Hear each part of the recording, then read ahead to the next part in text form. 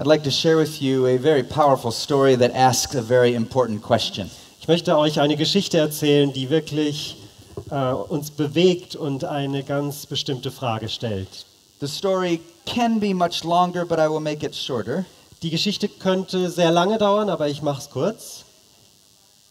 It comes from a man's journey, Sie hat zu tun mit einer Reise eines Mannes. and he searched the world trying to find the stories and the testimonies of special people. Und er war auf der Suche und ist um die Welt gereist, um bestimmte Zeugnisse und Geschichten von Menschen zu finden. People who have gone through persecution Und zwar von Menschen, die durch die Verfolgung hindurchgegangen sind and have been faithful. und treu geblieben sind. Maybe I should say that differently. Vielleicht sollte ich es anders formulieren, And God has been faithful wo Gott treu geblieben ist, through the persecution. mitten in der Verfolgung. And so he searched stories of people from around the world, Also hat er Geschichten von Menschen auf der ganzen Welt gesucht, the former USSR, ehemalige Sowjetunion, Ukraine, Ukraine, Muslim countries, muslimische Länder, China, China, collecting the stories und hat die Geschichten gesammelt. of people who chose to obey Christ even to death. Von Menschen, die sich entschieden haben, Jesus sogar in den Tod zu folgen. This one story Diese eine Geschichte comes from former USSR. spielte sich in der ehemaligen Sowjetunion ab. It's the story of Dmitri. Das ist die Geschichte von Dimitri. Dmitri was in a place and a time where it was illegal to do what we are doing now. Dimitri war an einem Ort und in einer Zeit lebte er, wo es illegal war, das zu tun, was wir jetzt hier machen. To read your Bible Die Bibel zu lesen, was illegal. das war illegal. You could go to jail. Man konnte dafür ins Gefängnis kommen. And so many people suffered. Und so haben viele Menschen gelitten. Faith suffered. Der Glaube leidet und duldet. But one day, Dmitri became convicted. Aber eines Tages, da war Dimitri überzeugt. He was convicted by God that he needed to begin to teach his children. Er gewann die Überzeugung von Gott, dass er seine Kinder unterrichten musste. And he was afraid. Und er hatte Angst. And he went to his wife, Und er ging zu seiner Frau and he thought, she will not believe this. und er dachte, wahrscheinlich wird sie es nicht annehmen. He said to her, Er sagte zu ihr, I believe that God is telling me that I need to teach our children the Bible. ich glaube, dass Gott mir sagt, dass ich meine Kinder unterrichten soll in der Bibel. And Und, like many men, wie viele Männer, he did not understand his wife. verstand er seine Frau nicht. Now, I don't know about German marriages. Ich kenne mich nicht so gut aus mit deutschen Ehen, Please forgive me. vergebt mir also. But in America, Aber in Amerika many men do not understand the deepest parts of their wife's heart. verstehen die meisten Männer die Tiefen der Herzen ihrer Frauen nicht wirklich. And so when he came to her being afraid Und da er nun zu ihr kam, schon etwas ängstlich, and told her what he wanted to do, und ihr sagte, was er machen wollte, he expected her to say, "Oh, no, don't do that." da hat er erwartet, dass sie sagen wird, nein, mach das bloß nicht. But she did the opposite. Aber sie hat das Gegenteil gemacht. She said, "Hallelujah. Sie sagte, Halleluja, I have been praying that you would be the man of God you're called to be." ich habe darum gebetet, dass du der Mann Gottes sein wirst, zu dem er dich berufen hat. Women, Ihr Frauen, please do not stop praying for the men. hört nicht auf, für eure Männer zu beten. Men need to again be the priests of their home. Männer müssen wieder ihre Rolle als Priester der Familie erfüllen. We are entering a time where masculinity has become people being sports and idiots. Wir sind in eine Zeit eingetreten, wo Männlichkeit mit Sport oder Idiotie gleichgesetzt wird. Not being the leaders of their home. Nicht mehr mit Führung in der Familie. Please keep praying. Bitte betet weiter. And so Dmitri was surprised Also war Dimitri überrascht, because his wife said, please, yes. weil seine Frau sagte, ja, mach das. But he said, we could be in trouble.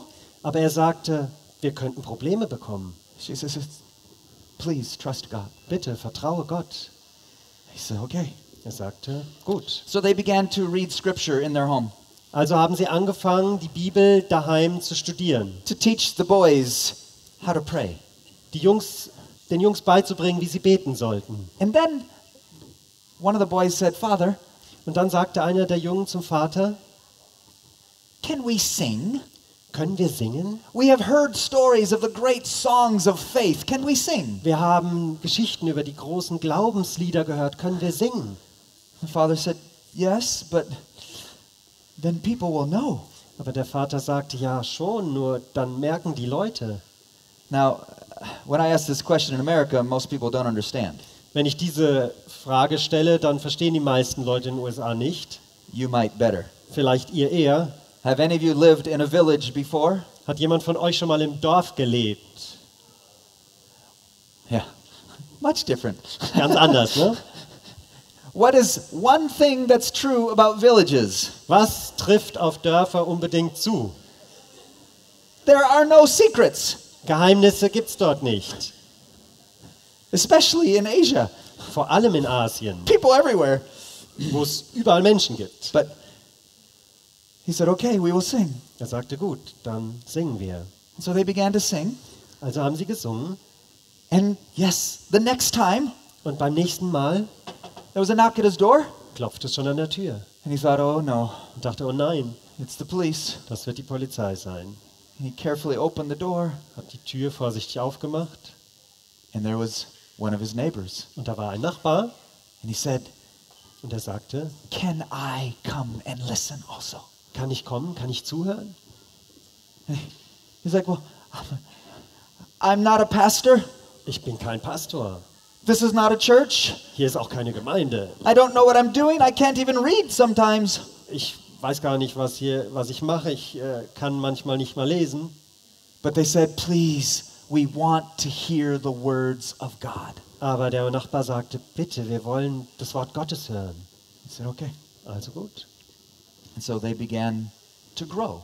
Und so wuchs die Gruppe. 15 people, 15 Leute, 20 people. 20. And those of us who work with Muslims around the world, Und die von uns, die mit Moslems auf der Welt arbeiten, where many times when they choose to follow Christ, it is dangerous. erleben, dass wenn sie sich entscheiden für Jesus, dass es gefährlich ist.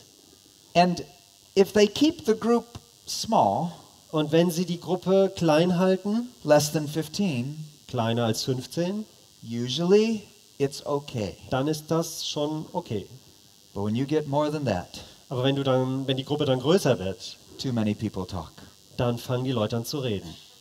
And so Dmitri was leading the group, Und Dimitri, der führte diese Gruppe. and one night there was more than 25 people, An einem Abend waren mehr als 25 Leute da. and the door was kicked open. Und da wurde die Tür eingetreten.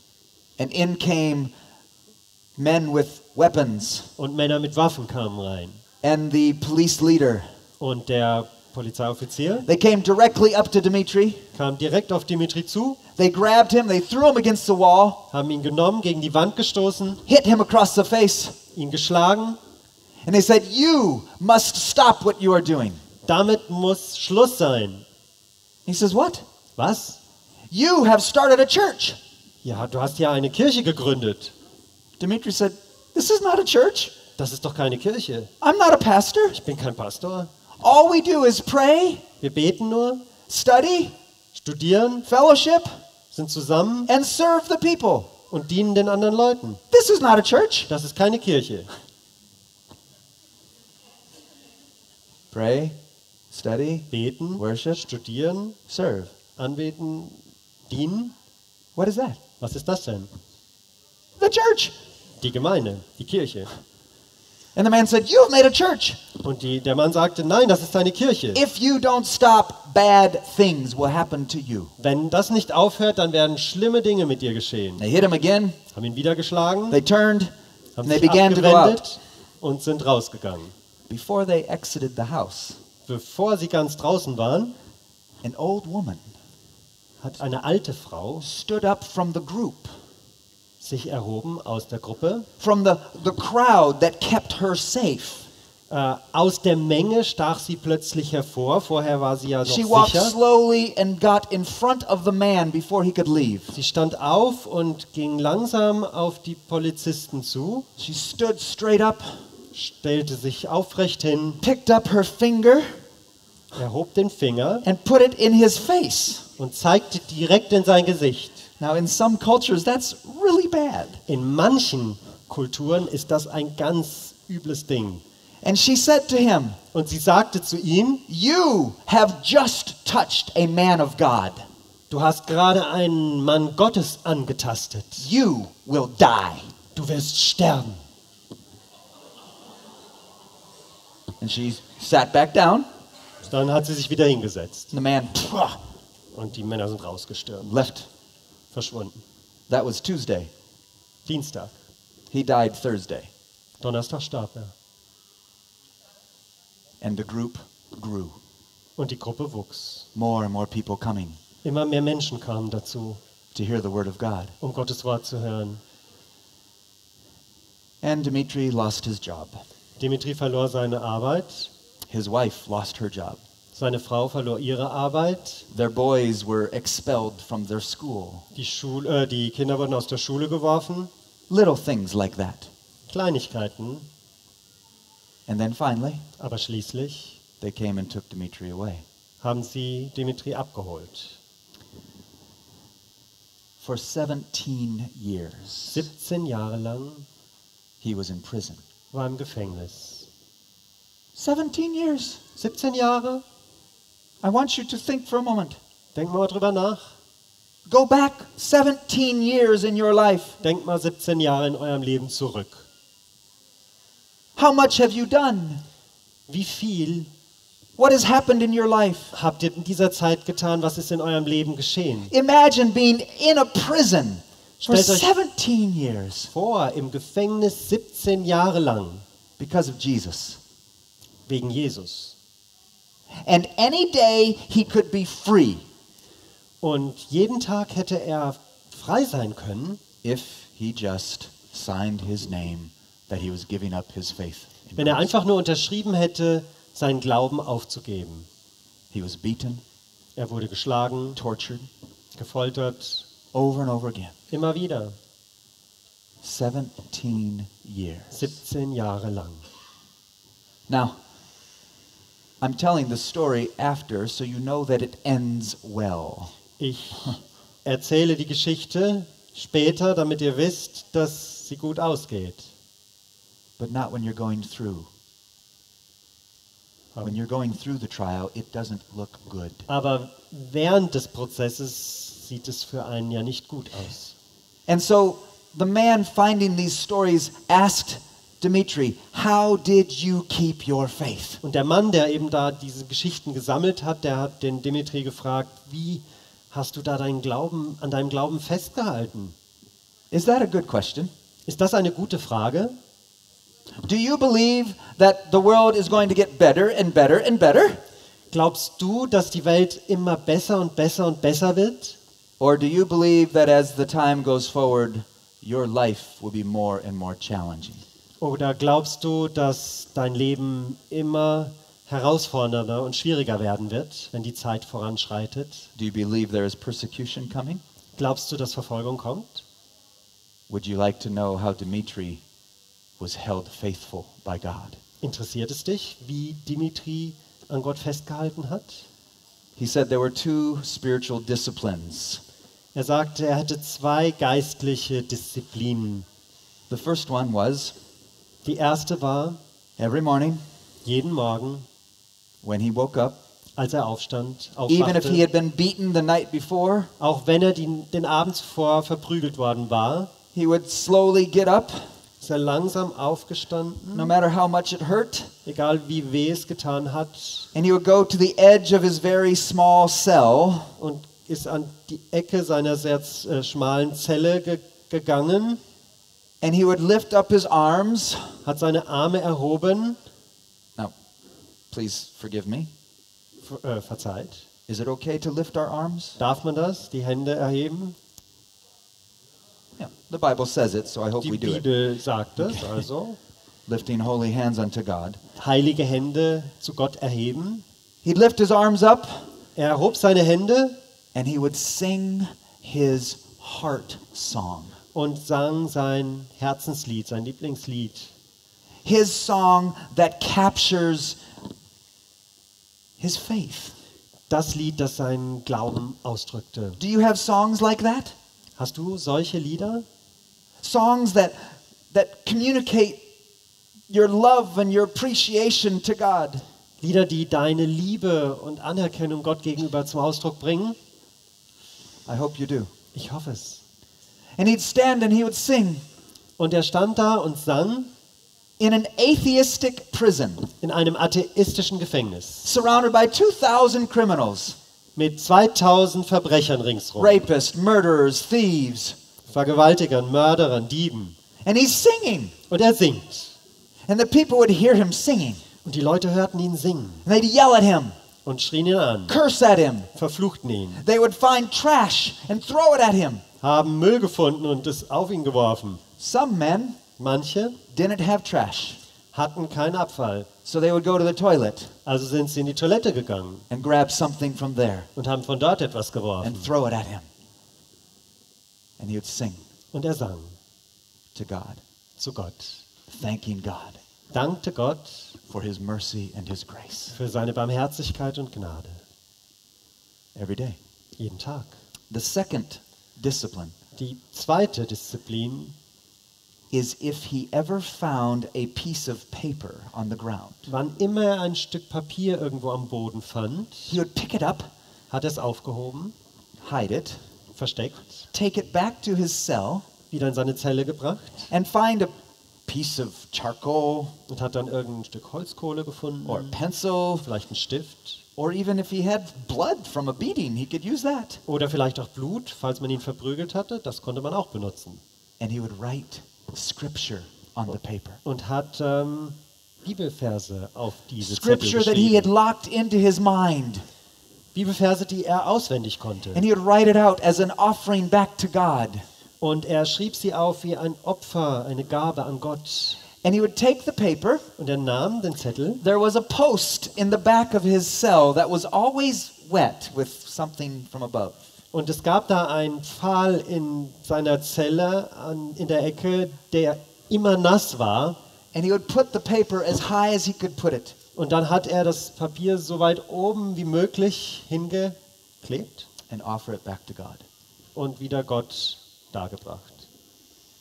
But the problem was, Das Problem, the guards die would come Wärter by, see the paper, kamen rein und sahen die Zettel, get angry, sind wütend geworden, come and rip it down, haben es runtergerissen, maybe read it, but maybe not, vielleicht gelesen, vielleicht auch nicht, and beat him. und ihn geschlagen. This was how he lived his life, So verlief sein Leben. worshiping in a place like that. So hat er gebetet an einem solchen Ort. They did everything they could to break him. Sie haben alles getan, was sie konnten, um seinen Willen zu brechen. Finally, they lied to him.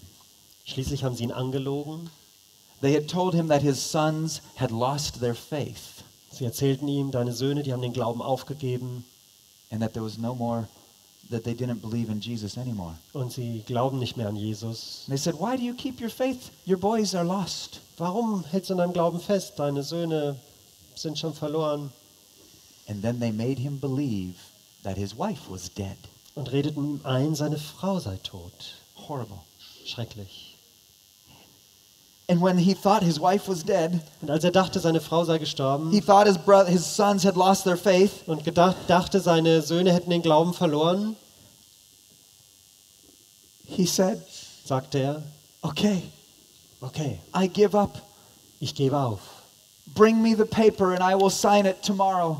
Bringt mir den Zettel, morgen unterschreibe ich.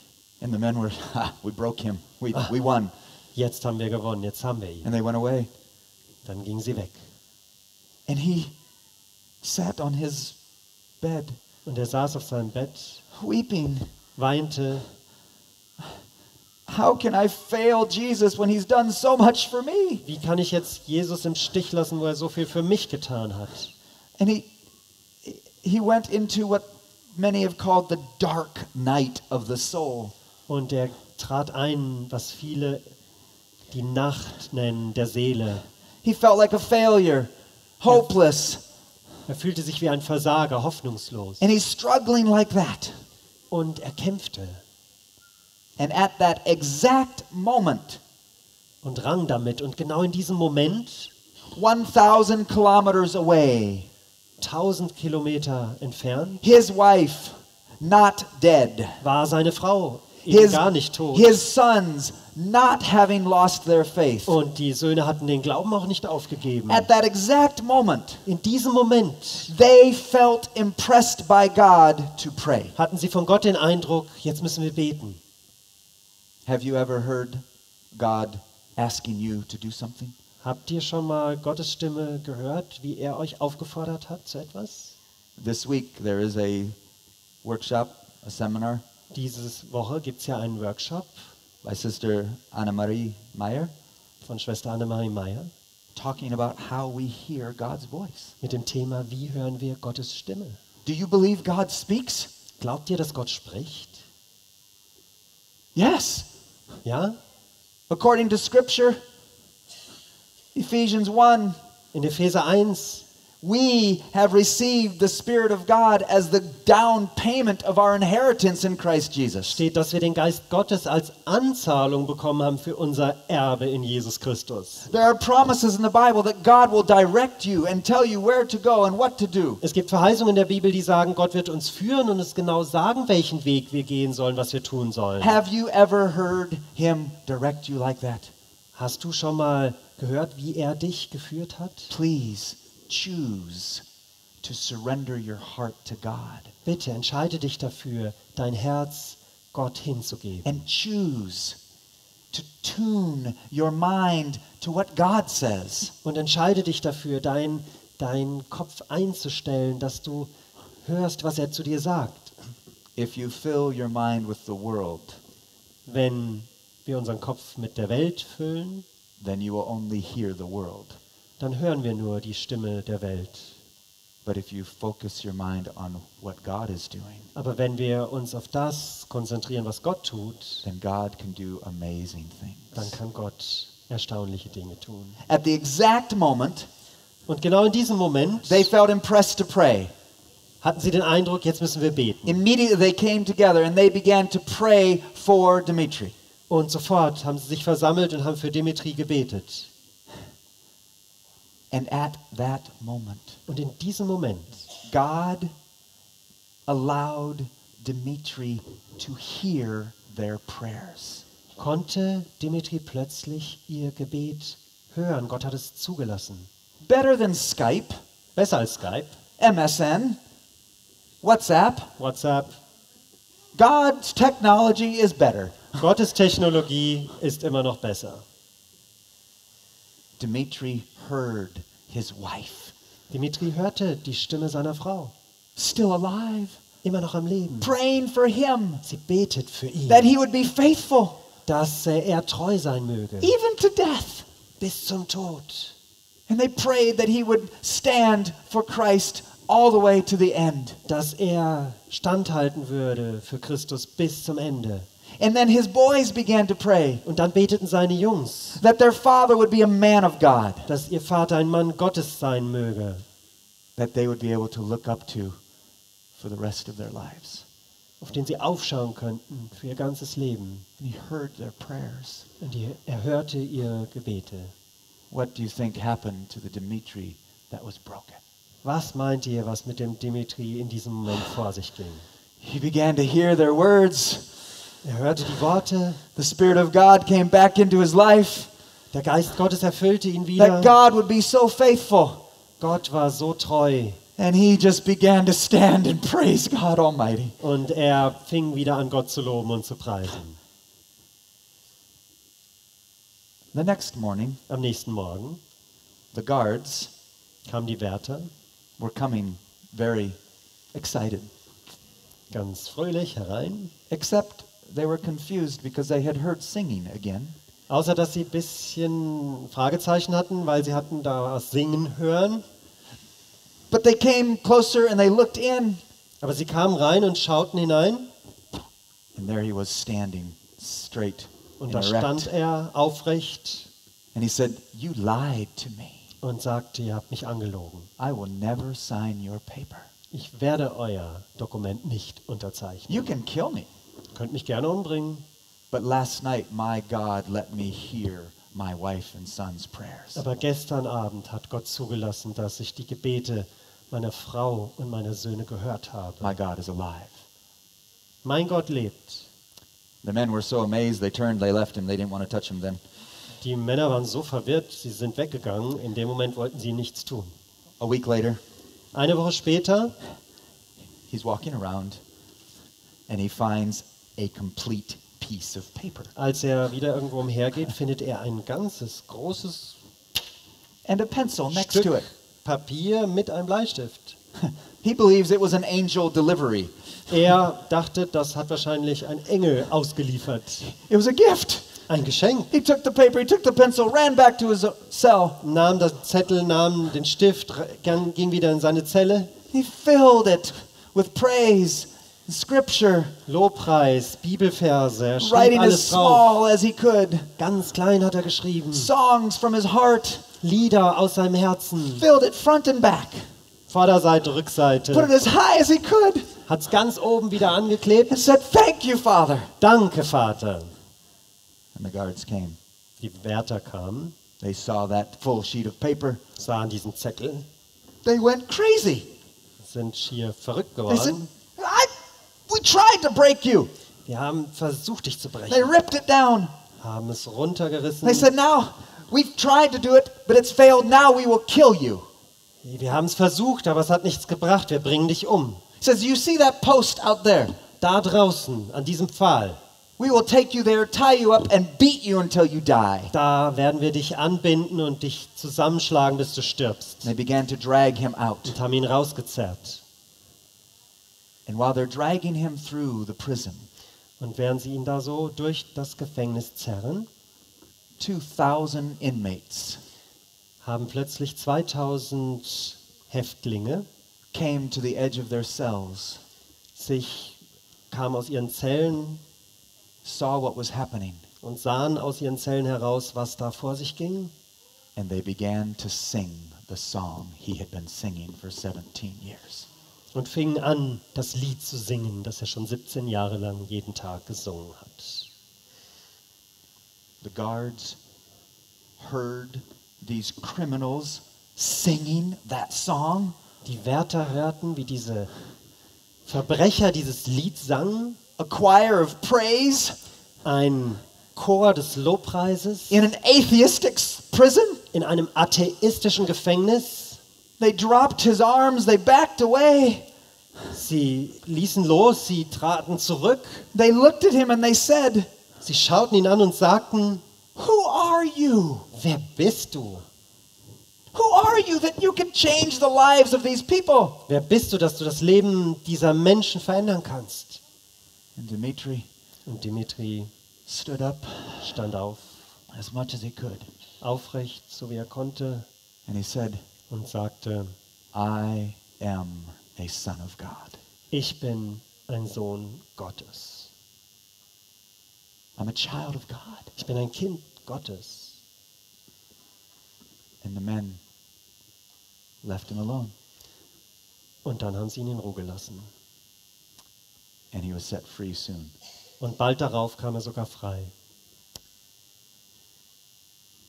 Let me ask you, Eine Frage. who are you? Wer bist du? I know you're Adventist, Ich weiß, du bist Adventist. most of you German, Die meisten von euch Deutsche. but who are you? Aber wer bist du? The Bible says in 1 John 3:1, Die Bibel sagt in 1. Johannes 3,1, "Behold, What Siehe, incredible love the Father has given to us, was für eine unglaubliche Liebe der Vater uns gegeben hat, that we should be called dass sons of wir God. genannt werden sollen Söhne Gottes. You are a child of God. Du bist ein Kind Gottes. If you have submitted your life to God, Wenn du dein Leben Gott auslieferst, if you have chosen to receive the gift of salvation in Christ Jesus, wenn du dich entschieden hast, das Geschenk der Erlösung in Jesus Christus anzunehmen, you are now bist du jetzt a son of God. in diesem Moment A ein daughter of Sohn God. Gottes, eine Tochter Gottes. Do you believe that? Glaubst du das?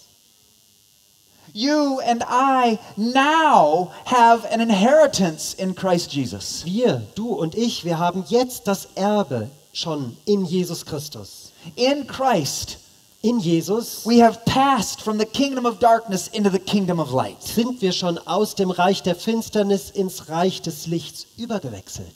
In Christ, In Jesus we have been reconciled to God, sind wir schon mit Gott versöhnt, so that now we live in this earth as ambassadors, sodass wir jetzt in dieser Welt als Botschafter leben. ambassadors of heaven, Botschafter des Himmels, where our message is to go to the world wo unsere Botschaft die Welt erreichen soll and to tell them, und ihnen sagen soll, God has made peace with you.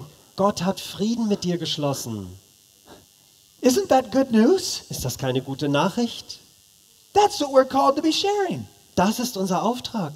Sorry, if you don't have that verse memorized, it's 2 Corinthians chapter 5, verses 19 through 21. Ja, dieser Vers steht in 2. Korinther 5, which verse?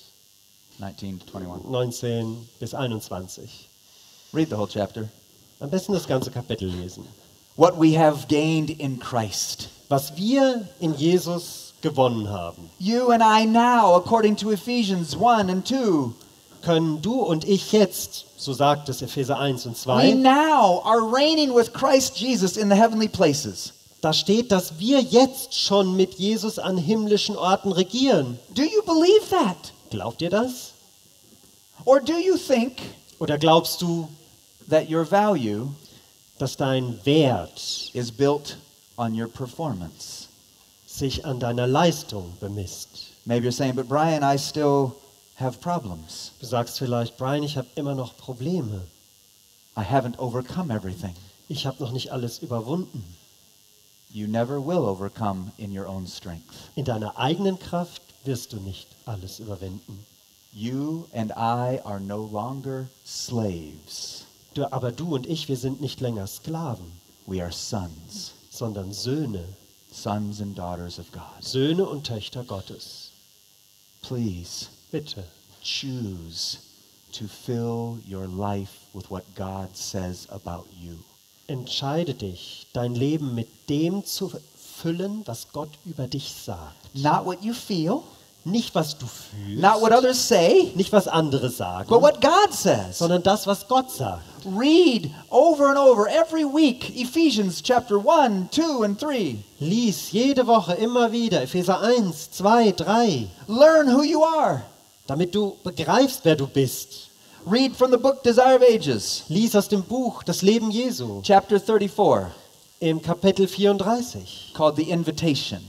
die Einladung, Jesus Christ inviting us to a life of trusting Him. wo Jesus uns einlädt zu einem Leben des Vertrauens auf ihn. Do you know what that chapter says? Wisst ihr, was in diesem Kapitel steht? When through Jesus we enter into this rest, Wenn wir durch Jesus in diese Ruhe eintreten, heaven begins here. dann beginnt der Himmel schon hier. Could that be true? Kann das denn wahr sein?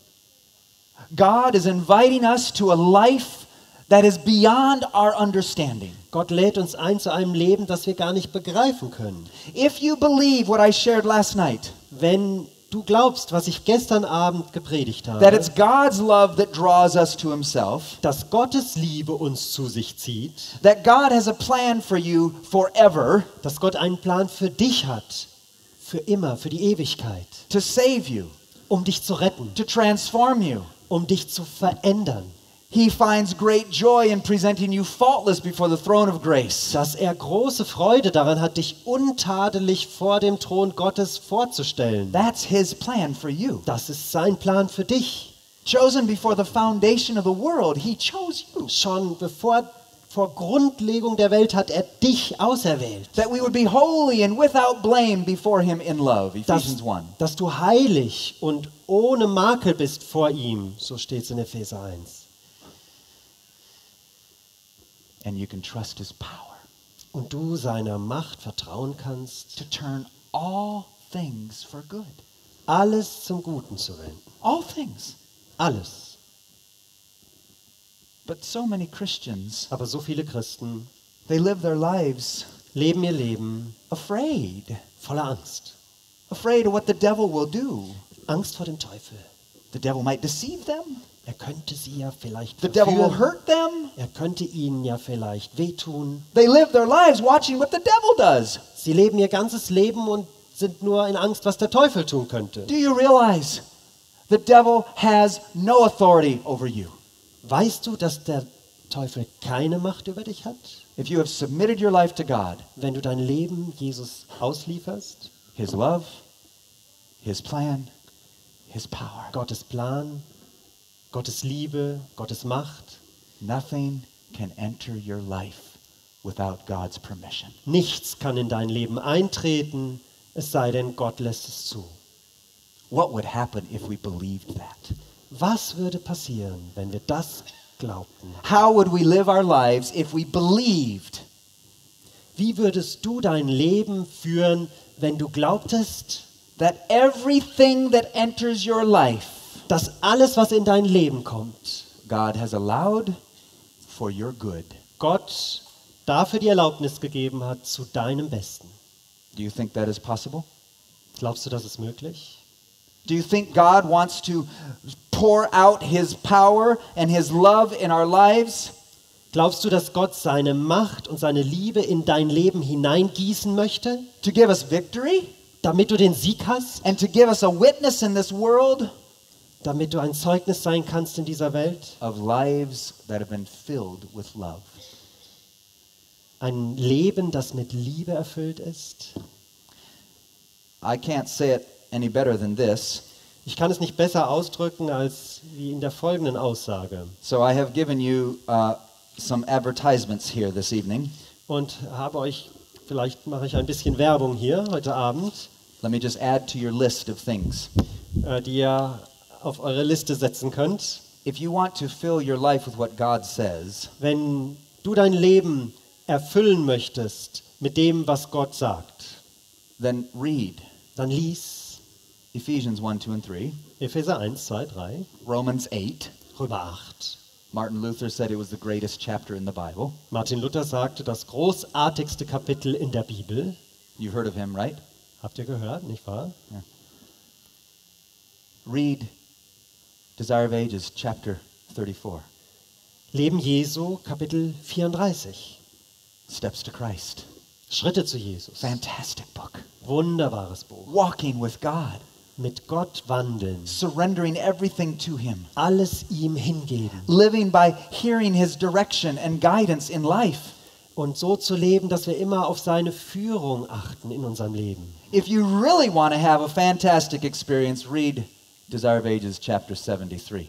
Aber wenn du wirklich eine wunderbare Erfahrung mit ihm haben willst, dann lies das Leben Jesu, Kapitel 73, Let not your heart be troubled.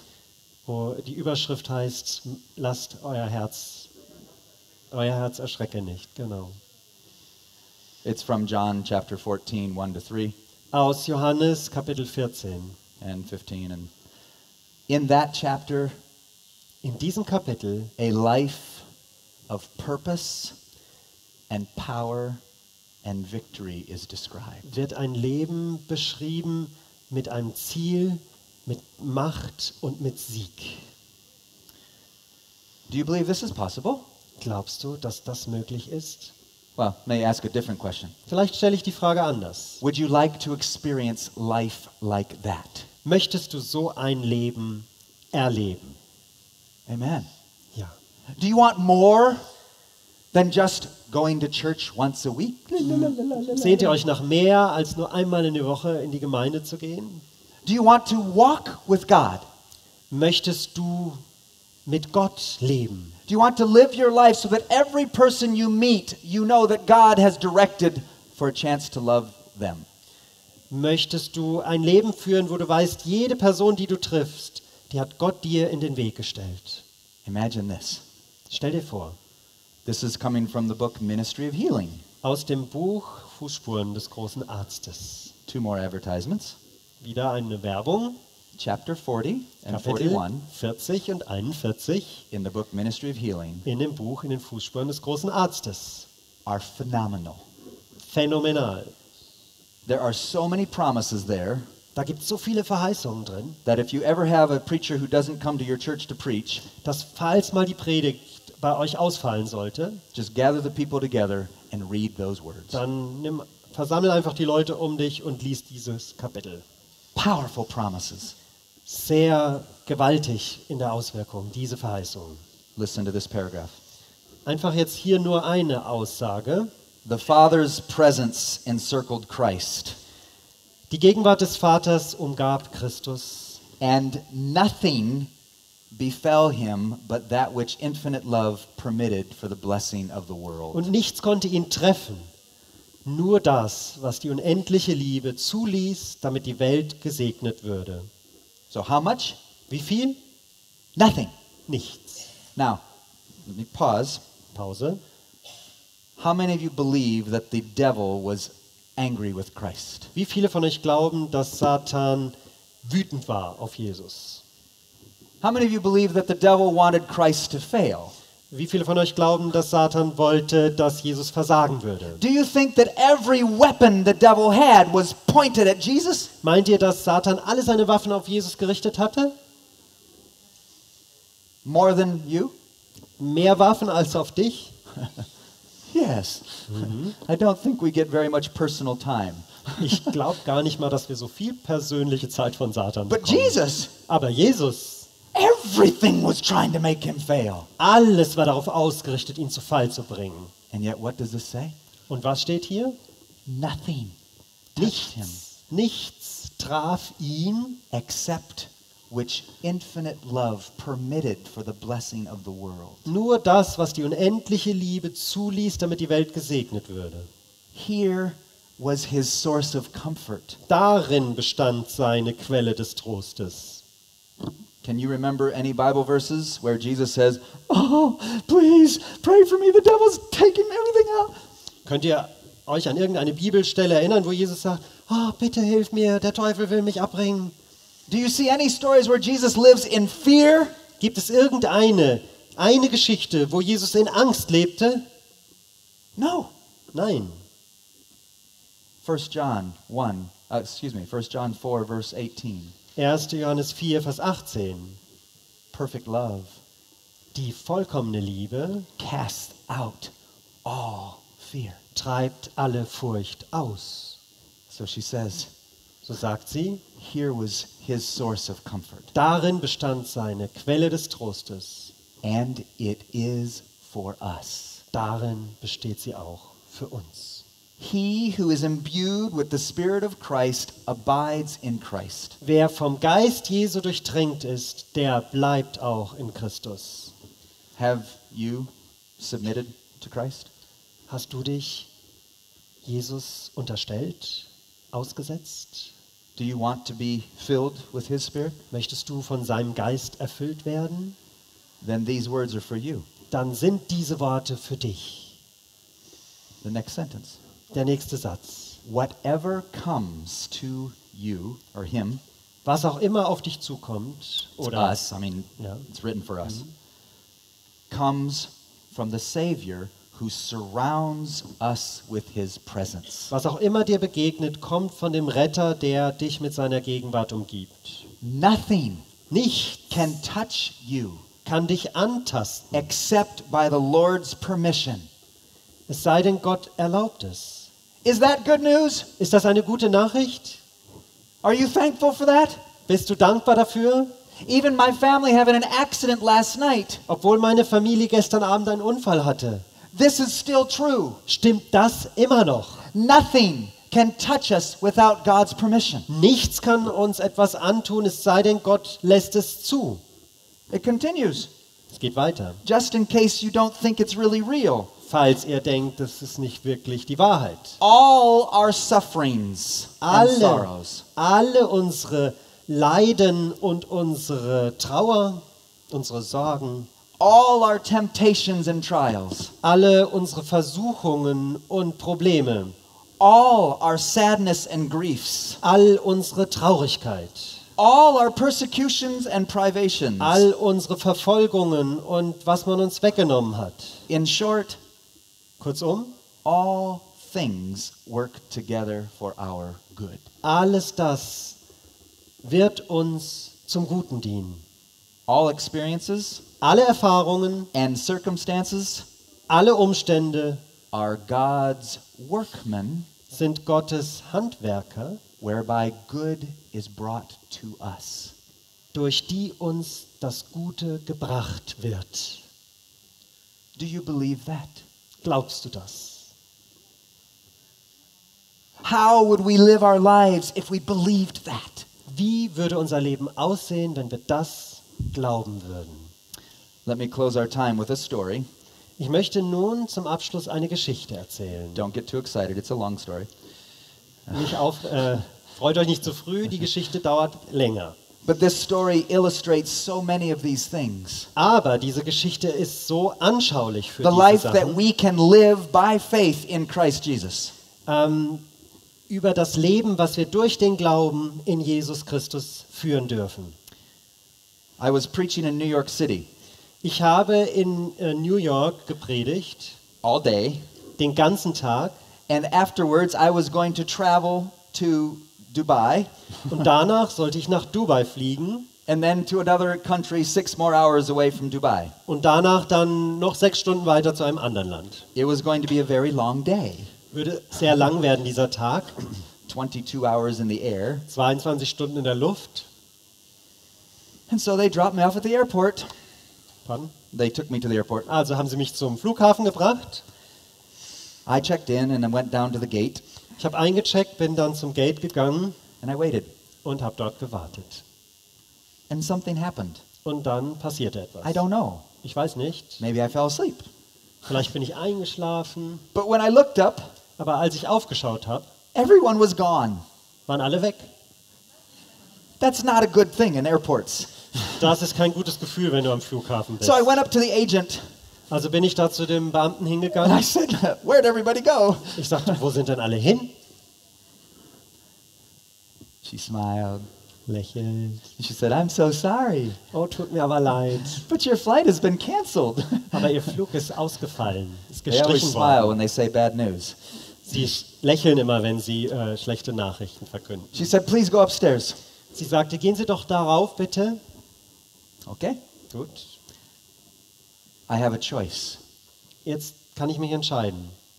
You have a choice. Auch du kannst dich entscheiden. Every moment of your life, In jedem Moment deines Lebens you have a choice how you respond. kannst du dich entscheiden, wie du reagierst. I could do this. Ich hätte, No!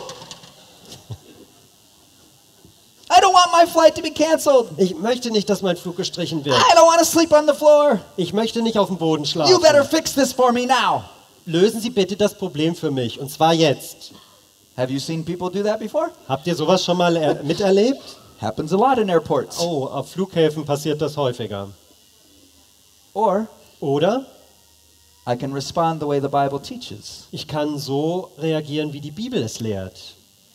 Count it all joy when you fall into diverse temptations and trials, Soll mich darüber freuen, wenn Anfechtungen und Versuchungen auf mich zukommen und Probleme, knowing that it produces patience weil das zur Geduld führt and trusting God to turn all things for good. und dass ich Gott vertraue, dass er alles zum Guten wendet. We have a choice. Diese Entscheidung können wir treffen. Now, I will admit, Ich muss zugeben, I don't always make the right choice. dass ich nicht immer die richtige Entscheidung treffe. But that night, Aber an Praise diesem God. Abend, Gott sei Dank, I surrendered my heart. habe ich ihm mein Herz gegeben. I said, "Okay, Father, Ich sagte, gut, Vater, you must have something else in mind for me. Du scheinst andere Pläne für mich zu haben. Remember?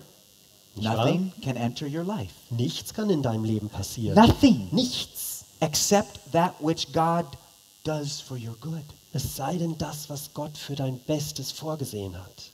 If we believed that, Wenn wir das glauben würden, it would change everything. würde sich alles ändern. We would live our lives with power Unser Leben wäre mit Vollmacht and erfüllt. love, Und Liebe. no fear, Keine Angst. right? Nicht wahr? So I submitted my heart and I said, Also gab ich mein Herz Gott what would you like me to do, God? und sagte, Herr, was soll ich jetzt tun? And I listened. Und habe gehört I felt impressed to go up. und hatte irgendwie den Eindruck, also geh mal hoch. And I saw this line of 150 people waiting to talk to 2 agents. Und da standen 150 Leute in einer Schlange und 2 Beamte waren da, die man ansprechen And the konnte. people were not happy. Und das waren alles Leute, die nicht so glücklich waren. So I looked at the line. I said, do I enter the line? Und dann habe ich mir die Schlange da angeguckt und habe gesagt, will ich mich da jetzt anstellen? The answer came back, no. Oder soll ich mich da anstellen? Und ich hatte den Eindruck, nein. So I went and sat on the side and called my wife and told her, Habe mich also I told her I was on an adventure. ja, da hingesetzt auf die Bänke und habe meine Frau getextet, dass ich mich gerade in einem Abenteuer befinde. And I sent an email to the people that I was going to meet in this other country. Und habe eine E-Mail geschrieben an diese Menschen in dem Land, wo ich hinfliegen wollte. And I told them I was going to be late. Und schrieb ihnen, ich werde wohl zu spät kommen. Maybe a day, Vielleicht einen Tag, maybe 2. vielleicht auch 2 Tage. There were no more flights that Denn night. es gab an diesem Abend keine anderen Flüge mehr. And finally I felt impressed, get in line. Und schließlich hatte ich den Eindruck, also stell dich doch mal So an. I walked into the line Bin also in die Schlange gegangen. at the same time that 2 Americans got in line. Da kamen noch 2 andere Amerikaner, die sich da anstellten. And I got excited Und da habe ich mich gefreut, because I thought dachte, God wanted me to talk to them. vielleicht will Gott, dass ich mich mit denen unterhalte. Maybe that's why it happened. Vielleicht ist es ja deswegen passiert. Because we're surrounded by Muslims. Denn um uns herum waren überall Moslems. We're going to fly to Dubai and on to other Asian countries. Und wir fliegen nach Dubai und in andere asiatische Länder. And I don't speak most of those languages. Und die Sprachen von denen kann ich nicht so gut. But I speak English Aber Englisch spreche ich, and American Amerikanisch auch, and Australian Australisch auch, and Canadian. Kanadisch auch, South African, South African too, yes. Südafrikanisch.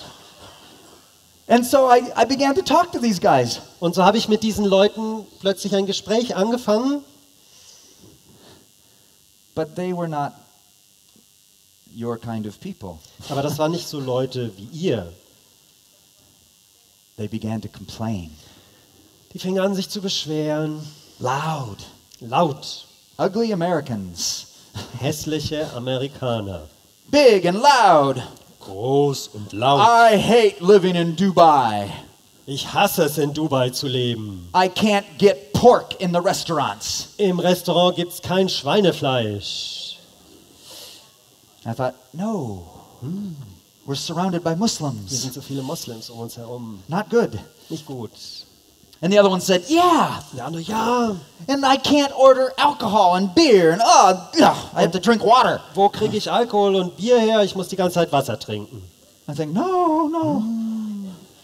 And then the other one, the biggest mouth.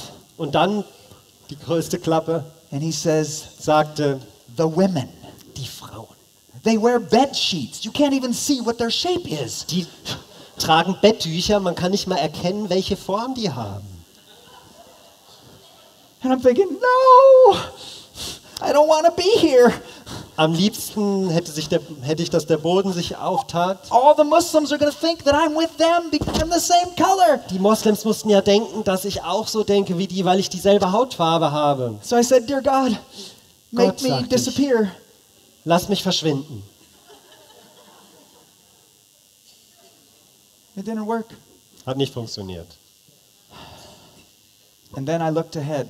Und dann habe ich vorne In front of hingeschaut. these 2 men Vor diesen beiden Männern was a Muslim young man war ein junger Moslem, reading the Quran der den Koran las, in English only. nur in Englisch, No Arabic. kein Arabisch. That means Das heißt, he was comprehending what he was reading. dass er verstand, was er las. Most Muslims do not understand the Quran. Die meisten Moslems verstehen den Koran Less nicht. than 20% comprehend Arabic language. Weniger als 20% der Moslems verstehen das So they only Arabische. know what they're told. Deshalb wissen sie nur das, was man ihnen sagt. They need a reformation. Sie brauchen eine Reformation. Please pray that that happens Bitte, bete darum, dass das geschieht. in this 500th year of the Christian Reformation. In diesem 500. Jahr der christlichen Reformation. Pray that God reforms and saves Muslims around the world. Bete, dass Gott den Islam reformiert und viele Moslems auf der Welt rettet. But I got excited. Aber jetzt war ich He erstaunt was reading in a language he could understand. und aufgeregt darüber, dass er in einer Sprache las, die er verstehen konnte. And I knew that the Quran teaches amazing things about Jesus, about the Bible. Und ich wusste, dass der Koran ganz erstaunliche Dinge über Jesus und über die Bibel lehrt. Not what Muslims are taught. Und nicht das, was die Moslems gelehrt And bekommen. so I said, Dear God, Und so I want sagte to ich, talk to him. Gott, vielleicht kann ich mit ihm sprechen. Make these two yahoos disappear. Lass diese beiden Jahus, Crazy people. Monster verschwinden. Ja. And immediately, Und sofort the one with the biggest mouth war der mit der größten got Klappe, angry and kicked his suitcase and said, I'm tired of this. hat er gegen seinen Koffer getreten und hat gesagt, jetzt reicht's mir. I translated that. That's not what he said. Ich habe es ein bisschen übersetzt, er hat sich anders formuliert And he began to walk away. und ging weg. And the other one Und der andere looked at him, schaute ihn an, looked at me, schaute mich an, was trying to decide. war in Entscheidungsprozess. You could think his mind was saying, I want to talk about pigs and women and alcohol. Man konnte sehen, er sagt vielleicht, ich würde gerne über Schweine und Frauen und Alkohol reden. So he went away. Also ist er weggegangen. I said, Hallelujah. Halleluja. They're gone. Jetzt sind sie weg. And I began to talk to that young man. Also habe ich mit dem anderen jungen Mann gesprochen. I'm running out of time, so I'll shorten this. Meine Zeit läuft ab, jetzt muss ich kürzer machen. When we arrived at the two agents, Als wir dann bei den 2 Beamten ankamen, they asked where we were going. fragten sie, wo wir hinfliegen. We both were going to the same country. Und wir waren alle auf dem Weg in dasselbe Land. The agent assumed that we were friends Der Angestellte da dachte, wir sind wahrscheinlich because we were Freunde, having a wonderful weil conversation wir uns sehr gut unterhielten about God. über Gott And so they put us side by side for the next 22 und hours. haben uns für die nächsten 22 Stunden zusammengesetzt in einem Flieger. It was fantastic. Wundervoll. This is his story in brief. Seine Geschichte, ganz kurz, He had grown up a Muslim, ist als Moslem aufgewachsen, but was doing many things that he should not. hat viele Sachen gemacht, die er nicht tun hätte sollen, He was rich, war reich, from a very wealthy family, aus einer sehr wohlhabenden Familie. and so his parents thought they would save his soul Und so haben seine Eltern gedacht, sie könnten ihn retten from the evil in their country, von dem Bösen in ihrem Land and they sent him to America. und haben ihn nach USA geschickt. And he got into more trouble. Und dann hat er noch mehr Probleme bekommen. And God began to cause trouble in his life. Und dann hat Gott zugelassen, dass Probleme in sein Leben kamen, To get his attention. damit er aufmerksam wird auf ihn. And so he began to search for truth. Und er hat angefangen, die Wahrheit zu suchen. I'm going to take just 3 minutes longer, sorry. 3 Minuten mehr brauche ich.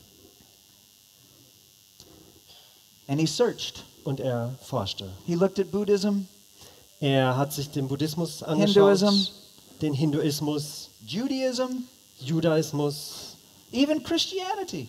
auch die Christenheit. But nothing captured his heart. Aber nichts hat ihn wirklich angesprochen. And so he decided he would read his own book Also entschloss er sich, er würde sein eigenes Buch lesen. in English. Auf Englisch. And he began to read. Hat angefangen zu And as lesen. he's reading by himself, Als er alleine gelesen hat, he was convicted of the day of judgment, wurde ihm klar, es kommt ein Tag des Gerichts. to pray, Er fing an zu to beten, fast, zu fasten, to worship God, Gott anzubeten and then und dann to start reading the Bible. die Bibel zu lesen. So he began reading both books Also hat er beide Bücher gelesen And he was coming to some questions. He didn't understand the book of Isaiah. Und dann kam er an Fragen, er hatte Probleme, das And Buch Jesaja zu He didn't verstehen. know who to ask. Und er wusste nicht, wen er fragen Because sollte. Christians don't read the Quran unless Weil- they want to argue. Christen lesen nicht den Koran, außer wenn sie Streit suchen. And Muslims don't read the Bible unless they want to argue. Und Moslems lesen auch nicht die Bibel, außer sie suchen He thought he was Streit. the only person in the world reading both books. Er dachte, er ist der Einzige auf der Welt, der überhaupt beide Bücher liest. And then his flight got canceled. Und dann wurde sein Flug gestrichen. And God juggled people around. Und Gott hat alles verändert, die Menschen alle umsortiert And put him and I together. und uns beide zusammengesetzt. We spent the time studying the Bible about Jesus. Und wir haben zusammen die Bibel über Jesus studiert. One of the most fantastic days of my life. Einer der wunderschönsten Tage meines Lebens.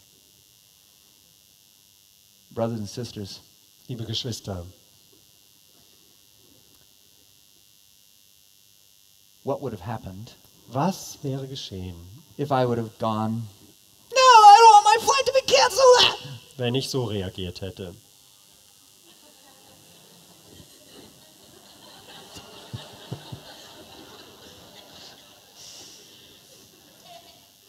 Would I have heard God's voice? Hätte ich Gottes Stimme gehört? Would I have experienced that life-changing miracle for that young man and me? Hätte ich diese lebensveränderte Situation, dieses Wunder für diesen Mann und mich erlebt? But if we choose to submit our hearts Aber wenn wir uns entscheiden, uns Gott auszuliefern, to unser believe Herz, these promises, an die Verheißungen zu glauben, to know who you are in Christ Jesus, wenn wir wissen, wer wir in Jesus sind to receive all things from him und wenn wir alles aus seiner Hand nehmen, with thanks, mit Dank, because he is turning all things for good. weil er alles zum Guten wendet. What an amazing miracle. Was für ein Wunder. I believe the world needs to see people like that. Und ich glaube, die Welt wartet darauf, solche Menschen zu sehen. Who are you? Wer bist du? Are you a child of God? Bist du ein Kind Gottes? Do you want to be a child of God? Möchtest du ein Kind Gottes sein? To let him reform you even through pain? Möchtest du ihm erlauben, dass er dich umgestaltet, selbst durch Schmerz? To take everything that happens and turn it for good? Dass er alles nimmt und zum Guten wendet? Do you want that? Möchtest du das? I invite you to pray that God will work beautifully in your heart. Ich lade dich ein, dass wir beten, dass Gott auf wunderschöne Weise in deinem Herzen wirkt. Romans 8 says that the world is waiting for the revealing of the sons of God. Römer 8 sagt, dass die Welt darauf wartet, auf die Offenbarung der Söhne Gottes in dieser Welt. I pray that you will begin to live your inheritance as a child of the King. Ich bete darum, dass du beginnst, dieses Erbe als Königskind auszuleben. May God bless you. Möge Gott dich segnen.